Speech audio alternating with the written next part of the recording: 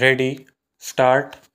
The uniqueness of Indian growth experience is that it takes place entirely within the framework of a democratic polity. This has demonstrative implications for the world at large. The success of India will be a living proof that growth need not come at the cost of human freedoms.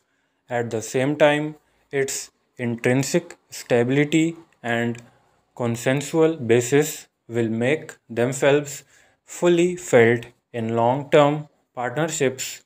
Many of you probably know the diversity and the complexity of a country of 1 billion people that India is. All the great religions of the world are represented in our country.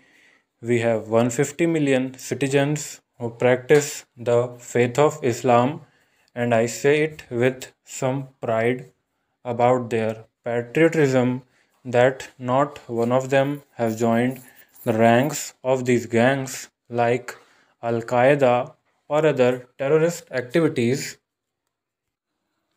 Our track record on cooperation with the United States, even within the last year that our government has been in office, clearly conveys a determination to raise both its quality, content, and scope.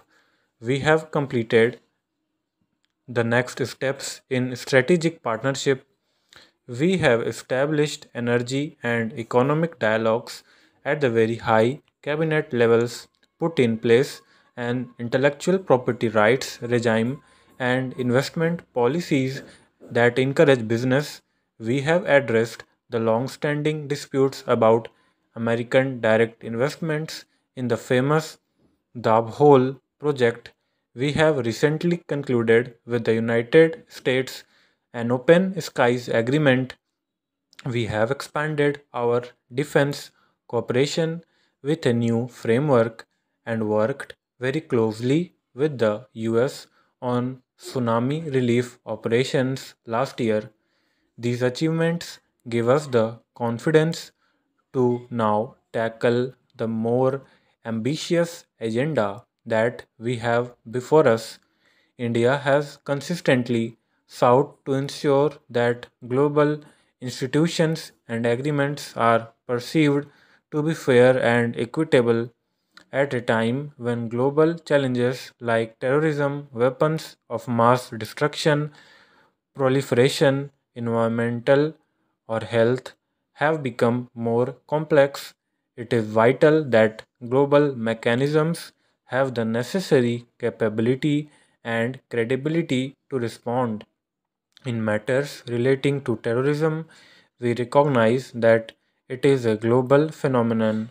We ourselves have suffered grievously at the hands of these terrorist gangs for more than 15 years.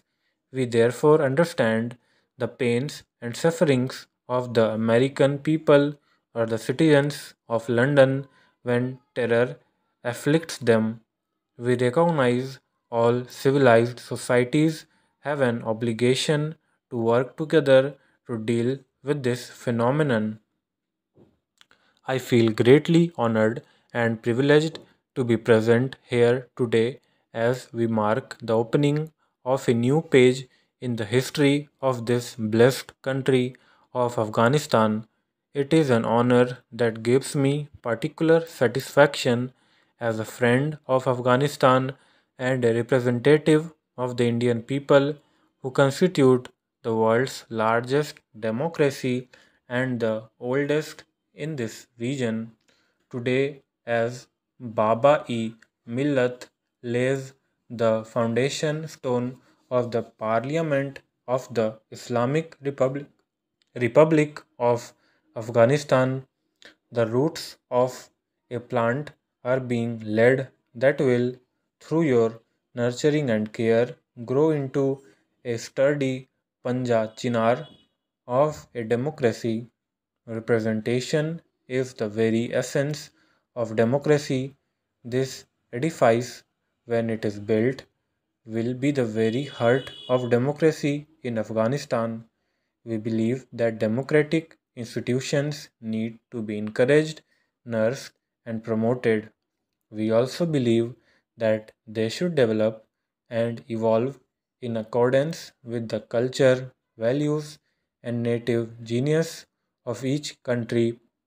We are partnering other democracies through the Global Democracy Initiative and have contributed $10 million to the UN Democracy Fund to be used to promote institutions based on the eternal values of liberty, equality, and fraternity. Afghanistan may be a young democracy, but it has always been a plural society with a unique mosaic of different ethnic and linguistic groups.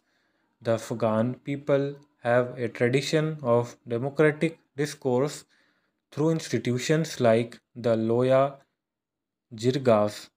The practice of consensual decision making in Afghanistan is centuries old.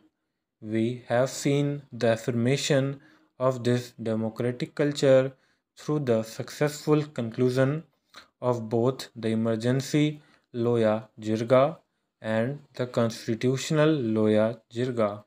We admire and respect the manner in which this exercise was carried out under the gaze of international media and observers, and we salute our Afghan brethren on this remarkable achievement. By a happy coincidence, 26th of January, the Indian Republic Day, also marks the day when the Afghan constitution came into effect in the year 2004. Democracy grows in open societies, but open societies, whether old or young, are equally threatened today by the rise of global terrorism. In fact, the open culture of our societies make us all the more vulnerable.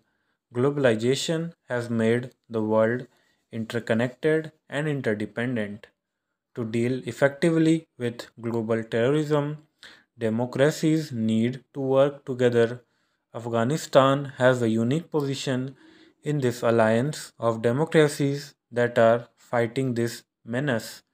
We are ready to work with the government and people of Afghanistan to ensure that Afghanistan will never again the hostage to or become a haven for terrorists. The real test of a functioning democracy does not lie within the pages of constitution that will lie in the august house. Stop